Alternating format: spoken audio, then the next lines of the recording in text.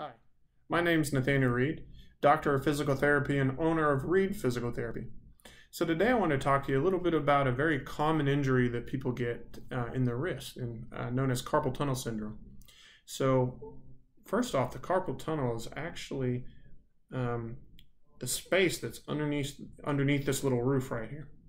And so you'll notice all these little things going through that space, and most of them are tendons that control, they come from muscles, of course, that control the fingers. So this is just one of them. And then you also see something yellow there, and that's the nerve. And that nerve spreads out to all the muscles, or some of the muscles, and controls some of the motion in our hand. So whenever somebody's been sitting at a desk for a very long time and typing, they are closing off that space and causing irritation. And then what happens is that's going to cause swelling, that's going to cause that nerve to not work properly, so the muscles don't work properly as well. Then we have loss of strength. People start to drop things, a lot of pain, a lot of numbness and tingling in the fingers. So at Ried Physical Therapy, we're a hands-on manual therapy-based clinic.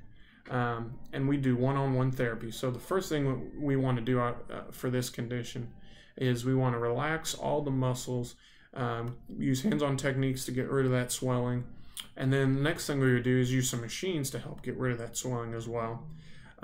Get that area cleared, get the nerves happier, get all the joints back where we want them.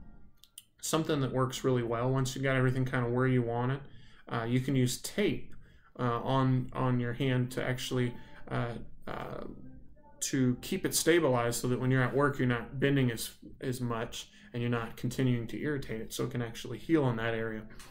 So the tape, it works really well for this area. Another thing that works really well is it's called dry needling. Dry needling works really well because you can, once the swelling's gone, you can relax all the muscles by putting a really small needle in there, and usually people don't even feel it going in. It relaxes the muscles and also brings blood flow and healing to the area that you need it to go to.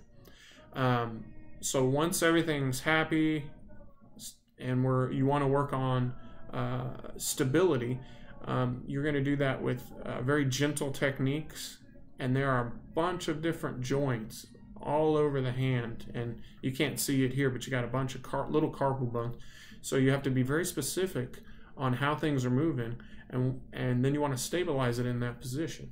So one of the major things that we help people do is help maintain the progress that they've made at Ried Physical Therapy by teaching them how to sleep, how to work, what kind of brace to use for this situation, how much time it usually takes to heal. And we want people to be able to continue to work, especially if you have a desk job. I mean, we're in a computer generation where computers aren't going anywhere anytime soon.